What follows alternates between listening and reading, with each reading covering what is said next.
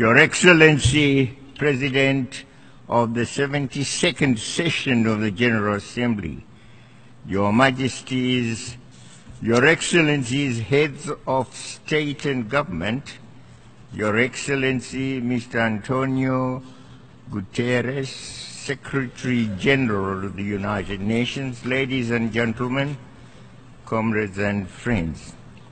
Mr. President, I wish to congratulate you on your election as the President of the 72nd session of the General Assembly, and your predecessor, Mr. Thompson, for his commitment and effort to accelerate the implementation of the Sustainable Development Goals.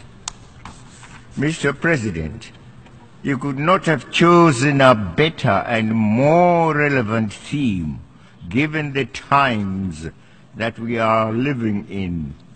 For the pursuit and maintenance of peace and the promotion of development in solidarity lie at the core of the mission of the United Nations and its entire system.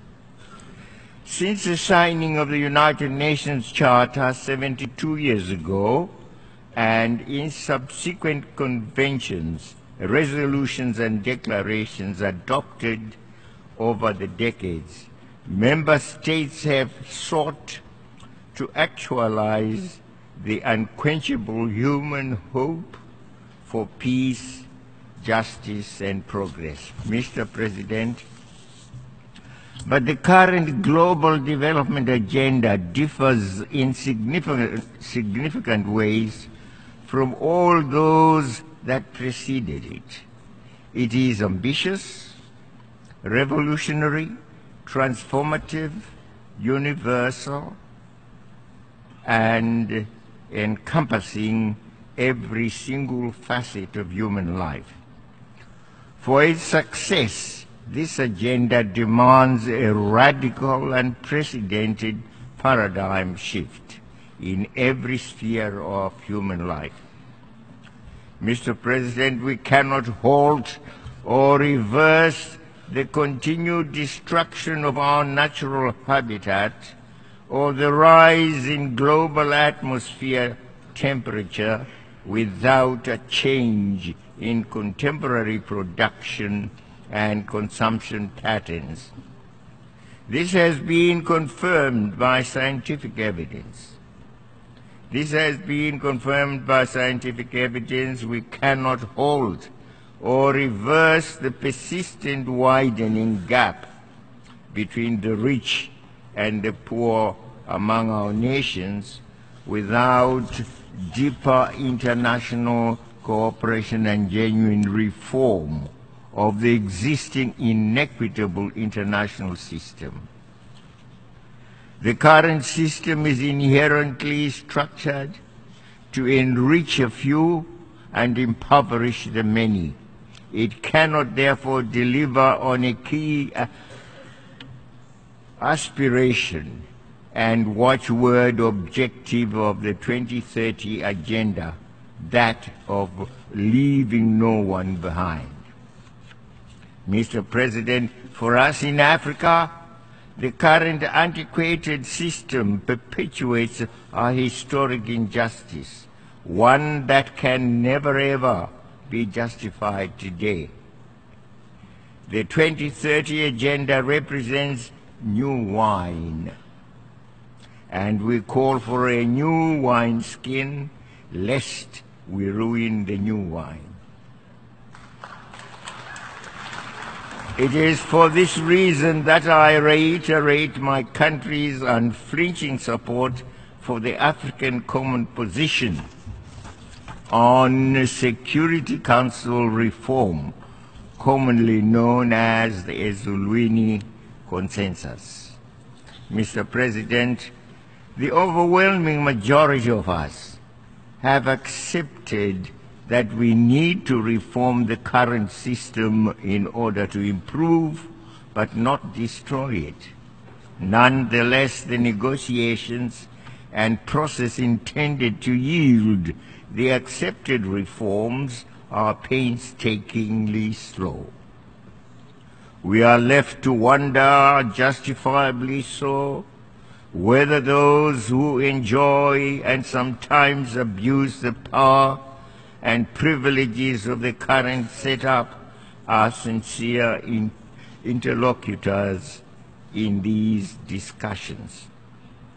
Mr. President, it is axiomatic that we harvest what we sow, yet by some strange logic we expect to reap peace.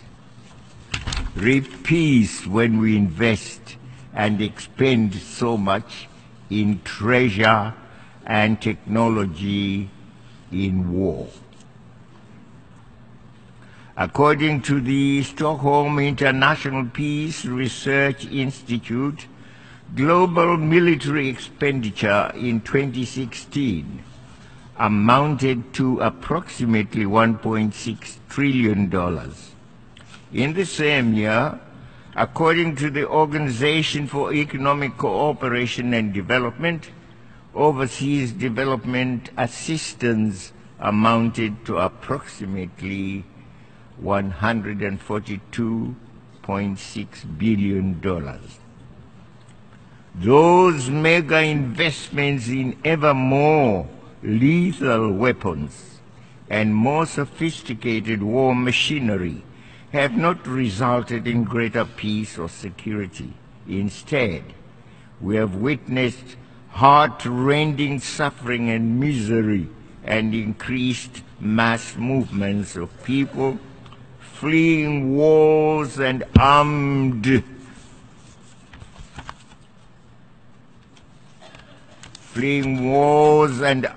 conflicts.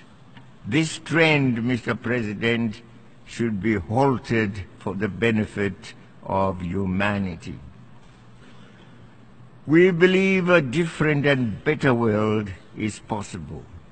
In proposing and inviting us to focus on prevention, preventive diplomacy, peaceful resolution of conflicts, peace building and sustaining peace, the Secretary General is pointing us in that desirable direction. We must also seriously tackle the multifaceted and complex root causes of conflicts, including enduring poverty and deprivation, unequal access to resources, the denial of the rights to self-determination of peoples, and interference in the internal affairs of other states, among other causes. Mr. President, the continued denial of the right to self-determination to the peoples of Western Sahara and of Palestine who are living under colonial and foreign occupation is immoral and an urgent issue for those seeking peace and security in our time. The Security Council has assumed its Charter responsibilities and has passed numerous resolutions. What remains is the enforcement and implementation of those resolutions. We call on the Security Council to demonstrate its authority in ensuring the holding without much further delay of the independence referendum in Western Sahara.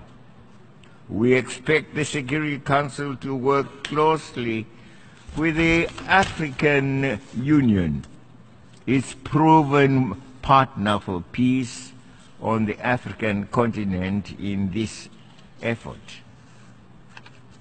The ever-deteriorating situation and the continued suffering of the Palestinian people should spur the Security Council to renewed, time-framed efforts to bring about the two-state solution already defined in numerous General Assembly and Security Council resolutions. Development and peace are conjoined and cannot be separated. My country has embraced the 2030 Agenda as an integrated and comprehensive approach to address the myriad and complex national and global challenges in solidarity and in cooperation with other stakeholders. Zimbabwe was honored to be among some 40-plus countries that participated in the voluntary national review at the 2017 High-Level Political Forum in July. We were and still are pleased to share with other countries our experiences and to learn from others their experiences in implementing the Sustainable Development Goals. We recognize the need for beneficial partnerships, both within and outside our national borders. One of our key partners is the United Nations system, with which I'm happy to note we work very closely. I wish in this regard to welcome the Secretary General's initiative to ensure that the support of United Nations country teams will be guided by national priorities. This will ensure national ownership and leadership of the development processes, as well as the sustainability of development projects and programs. This, Mr. President, is what we are experiencing in Zimbabwe. My country is an unflinching advocate for the respect of the sovereignty and independence of countries. We therefore strongly defend and respect the right of each country to take decisions in exercising its sovereign rights. We cannot, however, remain silent when those decisions impact or have the potential to negatively affect our own welfare. And on this, may I say, some of us were embarrassed, if not frightened, but what appeared to be the return of the biblical giant called Goliath.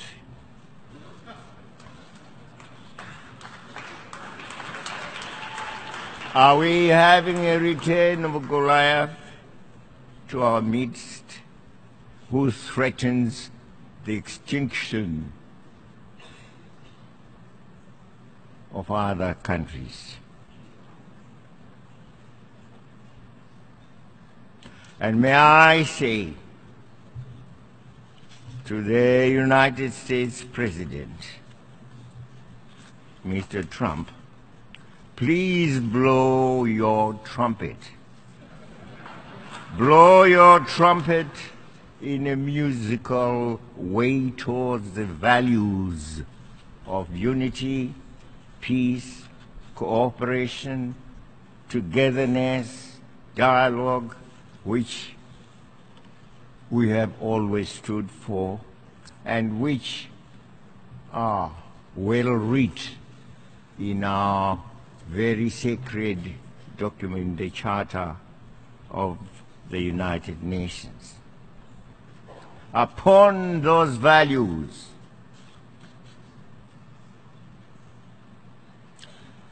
each nation can build its greatness, including the United States. And it's the greatness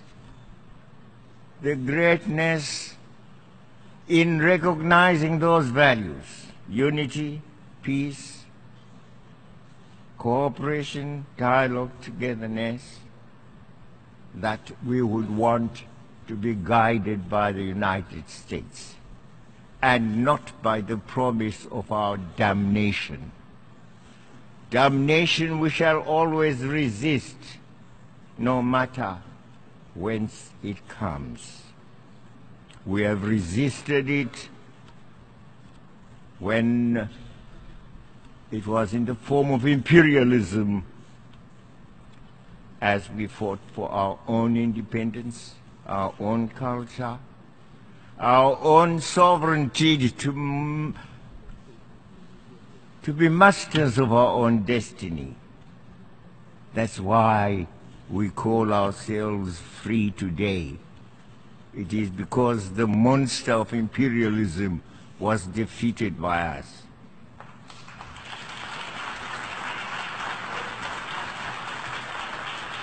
Bring us another monster, by whatever name, he will suffer the same consequences. Mr. Chairman, climate change is a present reality, and so are its effects and impacts. Climate change is global. We cannot remain silent when a major economic power in the world, or any other state for that matter, decides to abandon the Paris Climate Change Agreement. And that's the United States, the great United States, Mr. Trump's United States.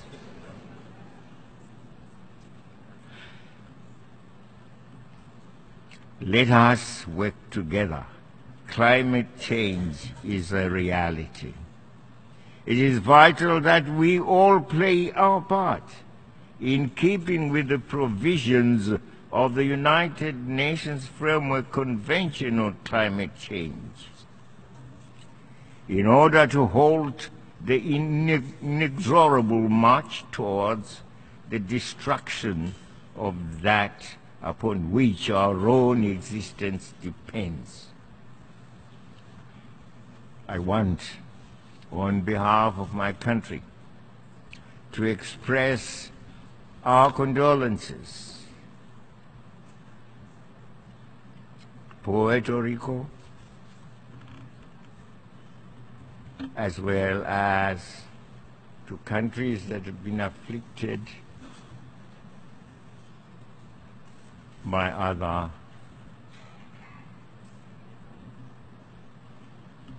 other afflictions that have visited them. And there are many in this part of the world. We say so, we are very sorry. And we appeal for the rest of us who have not suffered similar afflictions to go to the assistance of these who have suffered in that very horrific manner. Look at the television today and tell me whether you can say where Puerto Rico is geographically. Completely wiped out by a hurricane. We are very sorry. As I conclude my remarks, it is worth reminding each other that the world today, by its very interconnectedness, demands more, not less, solidarity, more, not less, cooperation and dialogue, more, not less, multilateralism. We have brought more and more issues under the global agenda and within the global discourse. This acknowledgement has found expression in the 2030 Agenda and the Sustainable Development Goals. Our survival and progress calls for reinforced solidarity, for partnerships and cooperation, for development in unity, in cooperation and in peace. This is a call to which we all must respond positively and actively, as Zimbabwe is already doing so. I want to thank you.